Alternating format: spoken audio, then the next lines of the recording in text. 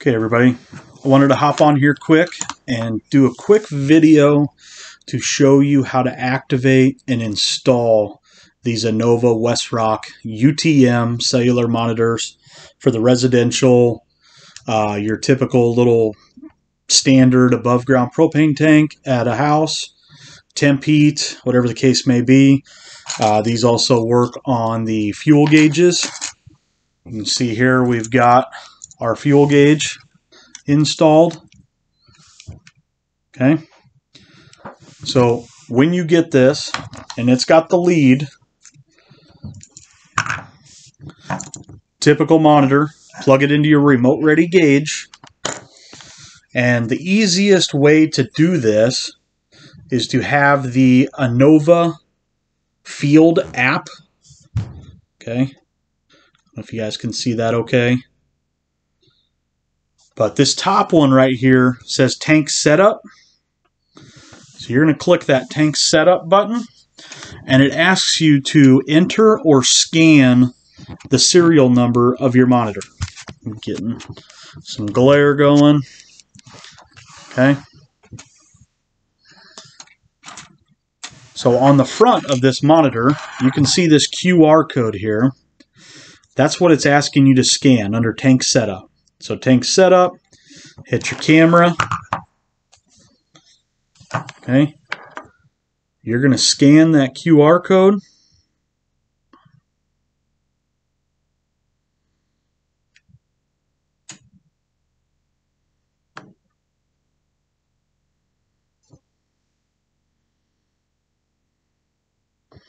Sometimes it takes a minute.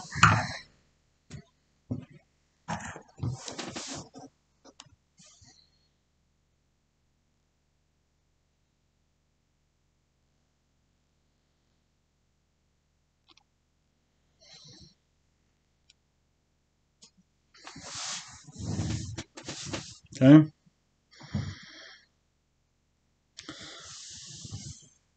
Populates on there just like that. You're going to hit go, and it's going to pull up your template. Okay. All the information you need to fill about that customer is right here. So you're just going to go down the list. Tank information, the location name.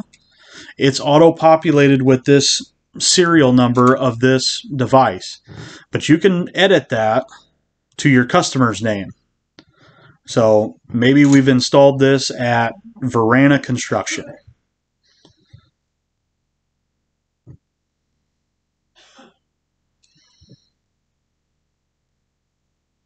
Okay, tank capacity, 500-gallon tank. Tank scale, you don't need to change that. It's automatically in there. But the fuel type, you need to decide, is this propane, is it diesel fuel, is it gasoline, whatever the case may be. So we'll leave this one as propane. Okay.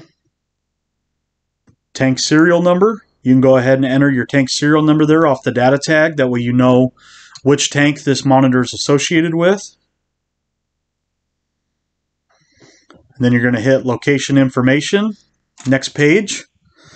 And one of the nice things about the app is you can see down here at the bottom, there's the latitude and longitude and the little map symbol. If you click that map symbol, it will automatically populate your lat and long on there and all the location information. Okay?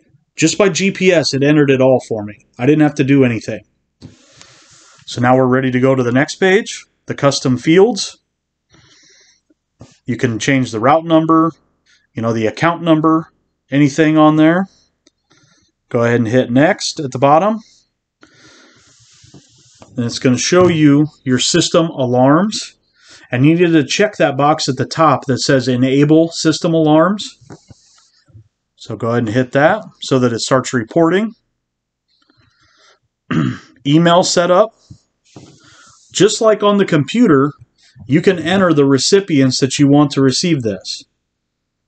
So if you want to receive it, if your customer wants to receive it, if somebody at the back office or a driver needs to see this, you just put their email address in here and they're going to get that anytime there's a change in the status. So we have the status set as a warning to go off at 30% and a critical to go off at 15%. And they'll get notified each time those are triggered.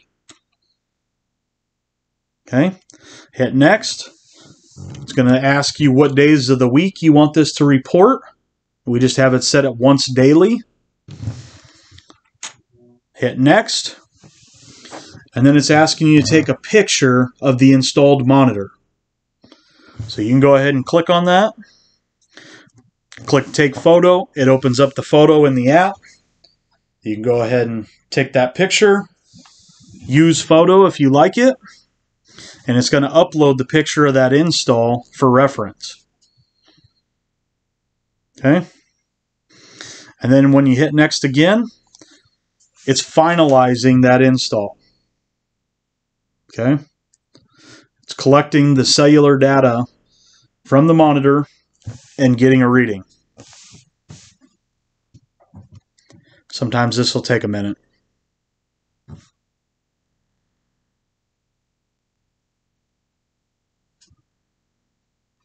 Okay. You'll get the green screen here showing you configuration complete.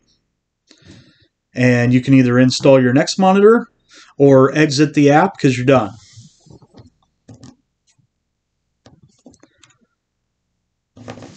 And that's all you have to do to install this UTM device.